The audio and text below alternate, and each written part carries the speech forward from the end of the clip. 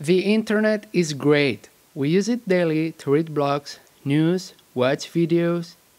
Now we also surf the net with tablets or even with smartphones, checking Twitter as we wait for the next train. This is amazing. We are connected permanently. But, and there is always a but, we are more exposed to threats and dangers than ever. Viruses, worms, data thieves, and crackers are just some examples. The question is, how can we protect ourselves against these threats? Total security is impossible, we know that. But if we learn some basics about computer security, we can protect ourselves better from possible attacks. Let's see the main 4 principles of computer security that help us to be safer. First principle, protect information integrity. Before explaining this concept, let's see a story about George and Joanne. Joanne is checking her email since she is expecting a message from George, her boyfriend. When she opens it up, she finds something she really didn't expect. Why on earth did she receive such a message? Let's see what really happened. George is totally in love with Joanne. Suddenly, he's inspired to write her a message. George sends his email, but how unlucky, his message is intercepted by a cracker. The cracker is very bored and decides to modify George's message before resending it to Joanne. And you already know the rest of the story. Joanne doesn't know that the message has been modified by another person, and she is very angry and wants to split up with George. This is an example of data integrity alteration. The modified information can be a text, an image as the one you see in your screen, a file. If you receive this image, you think that it is the same one that the sender attached. But it could happen that the sender attached this image, but you received this one. You'll probably think that this is the original image that was sent to you. When somebody modifies data without authorization or permission, we say that the data integrity has been altered, either because of some modification or because of some deletion. A possible solution for George and Joanne consists of using an email client such as Thunderbird instead of using a webmail interface.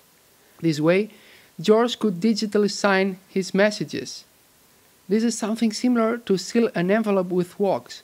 If you send your message and somebody who is not authorized opens it, the receiver will notice that the message was read and might have been altered.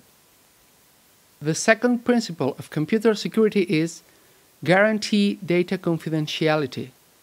Before explaining its meaning, we'll first see another story. George convinces Joanne not to split up with him. He goes to visit her and brings her a surprise. He wanted to send it by email, but after all the fuss about the email incident, he prefers to go in person. But George has a bad day and he loses his pen drive. After a while, a man sees it and picks it up. He goes home and once there, let's see what we have here. Okay, which one of these folders would you check first? Exactly, the photos folder, which is what the man chooses. He finds out a photo session of George as a special gift for Joanne. The man can't help laughing about this funny situation. Well, funny for him, but not for George or Joanne, the only ones that had to see these pictures. Let's talk now about confidentiality. In a communication, the sender sends a message to the receiver through a channel. That message could be intercepted by a third person. But if the sender encrypts the message, the interceptor will get a text with no meaning and almost impossible to decode. That is confidentiality, when only authorized people have access to private data. And encryption is one of the widest methods used to assure this privacy. In our case, the solution is so simple as using software to encrypt and decrypt the information. TrueCrypt is a free open-source disk encryption software for Windows, Mac, and Linux that allows easily to protect your data. The third principle of computer security is assure resources availability. And these resources can be hardware, such as hard disk, or software, such as files, folders, or applications. Suppose that we have a web server with an online store working 24 hours a day, 7 days a week. Everything is going well, and the company is earning money and customers are satisfied. Until one day, the server's hard disk fails and the online store stops working. Suddenly, a resource isn't available. Suddenly, customers can't buy and start complaining, and the company loses money and credibility. This is something similar to when you are hungry and want some cookies. You look for the jar of cookies, and there are always cookies. And if you run out of cookies, then your mother appears with more cookies to fill the jar and your belly. That is availability. You have cookies whenever you want them. In computer security, availability refers to the fact of having access to your resources whenever you need them. Again, the solution is rather simple. Instead of using just one hard disk, we use 2 disks in a redundant storage system called RAID 1. With RAID 1, everything in the first disk is duplicated in the second one. If a hard disk fails, the system has the other one with all the data to run the server. Customers will continue buying things because the web server will still be available and the company won't lose money. And the last principle we'll see of computer security is establish non-repudiation mechanisms.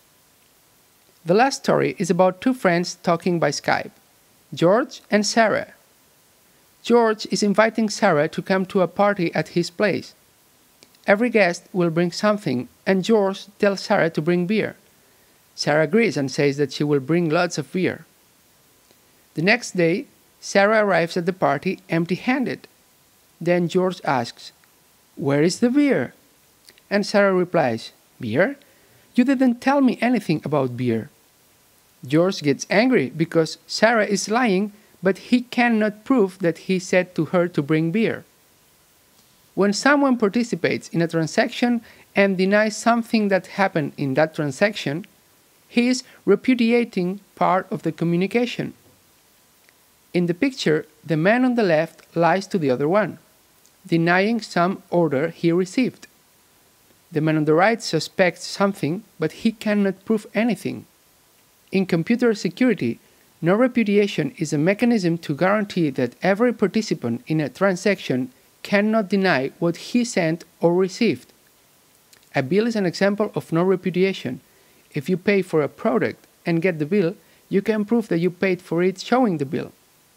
In computer technology, it is also interesting to have non-repudiation mechanisms. For example, if somebody modifies a document and then says, "I didn't do it," you need some way to prove that he really modified that document. In our story, the solution is use WhatsApp instead of Skype. With WhatsApp, you have all the sentences you exchange with other people. When you send a message in WhatsApp, first a clock appears. That means I am sending your message to the WhatsApp servers. Then a tick appears, and that means the message just arrived to the WhatsApp servers. Finally, when a double tick appears, means the message has been delivered to the recipient. That is a proof that the message arrived and is a non-repudiation mechanism. Moreover, if the recipient sends you back a written confirmation such as, "No worries mate, I'll bring beer for everybody," then you have even more proofs in the case he arrives at your party empty-handed.